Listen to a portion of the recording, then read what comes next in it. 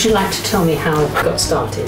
It started having a go on the wheel at school when I was about 13, and I didn't make a very good job of it at all. And then in the 70s they were doing night classes, and so I went along to that and got really interested in it. Ended up going 2 or 3 nights a week, and then fortunately I was made redundant from my job in the wood trade, and that was an opportunity to have a go at doing it full time. So I got a job in York in a pottery there, doing various jobs and eventually going on the wheel. So we made all sorts of shapes and things, but I really enjoyed working on the wheel the most. So I was there 14 years, and then I've been in the park since then, making pots full time for myself, you know, self-employed. And how long have you been here in the park? I've been here 23 years now in the park.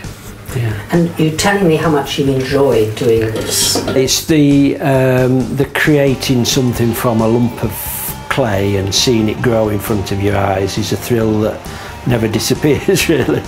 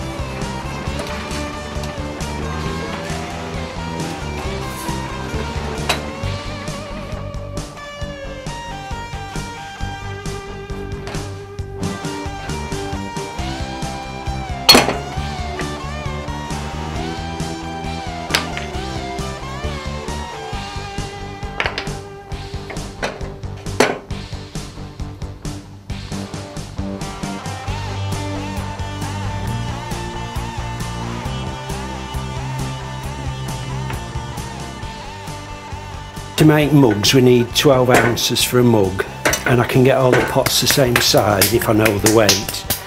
So we spent quite a bit of effort getting the clay prepared.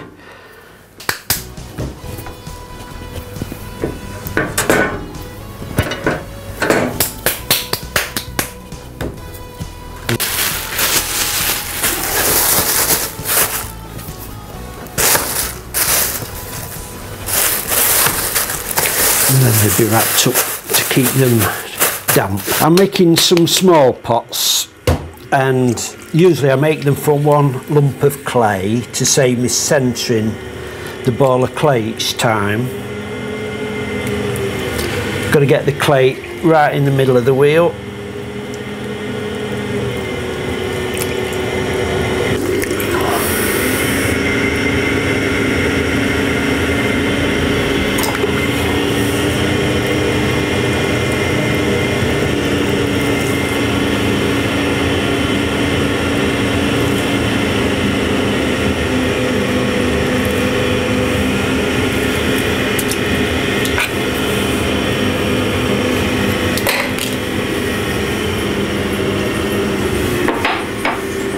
I spend about 2 minutes on each pot, and I would spend a day just making pots on the wheel. Probably make 100 pots in the day, and then decorate them and finish them over the next 2 days. I need to dry out from this stage before I can do any more work on them.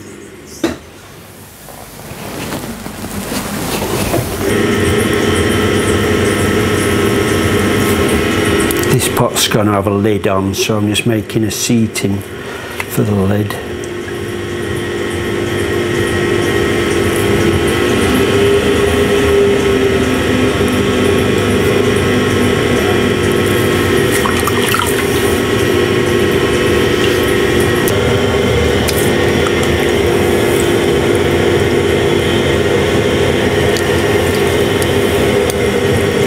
so it's upside down.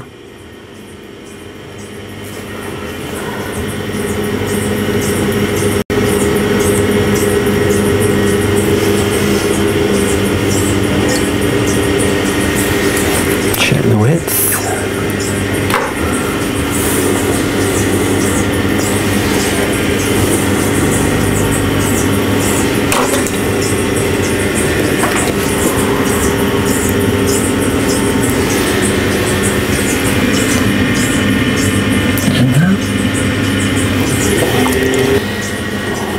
The throwing part of making the pots, it's a thrill that never goes really. Making something from a lump of clay. Pot you're making. Yeah, just a vase. It's incredibly creative, isn't it? Yeah, it's a bit of an addiction really. It's difficult to stop just in the middle of Just carry making on. one. Just carry on.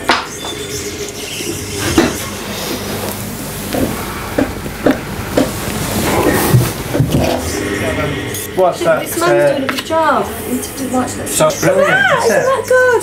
That's that lump of clay, is that? Very clever. It's amazing. Oh, look at this.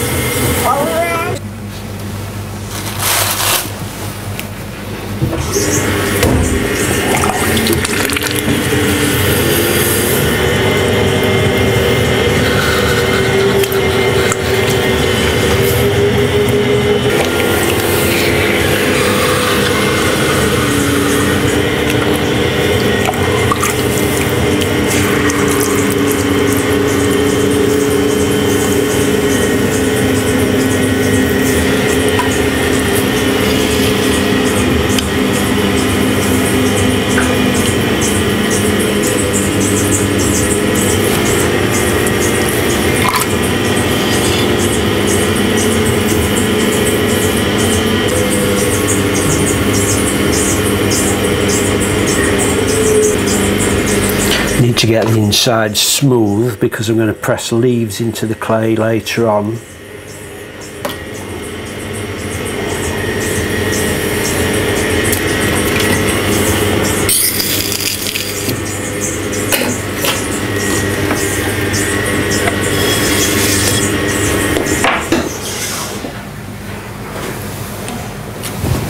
I'm not putting pots where I normally would, so I'm not quite getting into my groove, as it were.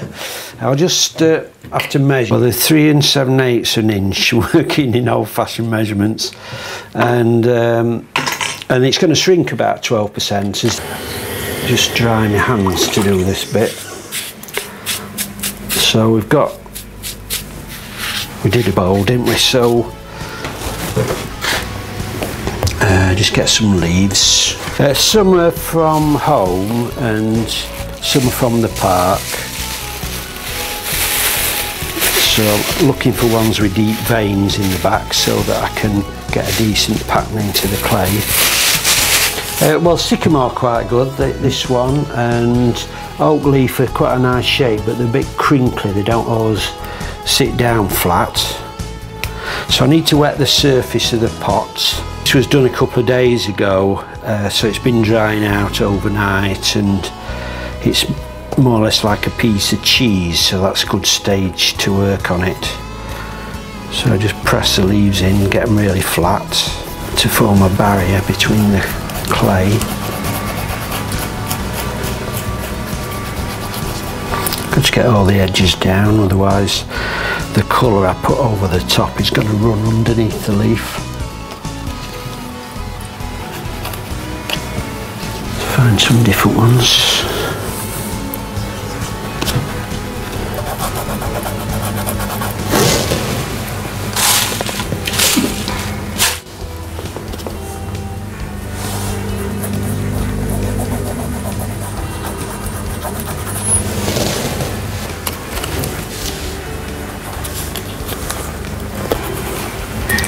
Well, I've got all the leaves in now, so we need a colour to go over the top. And this is called slip. It's just a mixture of water and clay, and it's got some metal oxides in it as well, which will give it a dark colour once it's been fired. So I'm going to put a thick layer on the top of the clay.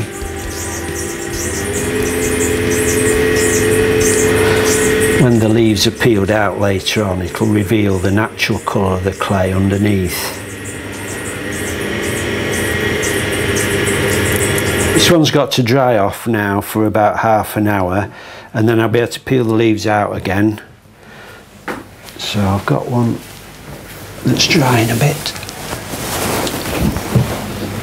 I can peel some of the leaves out on this one. I'll start with that one.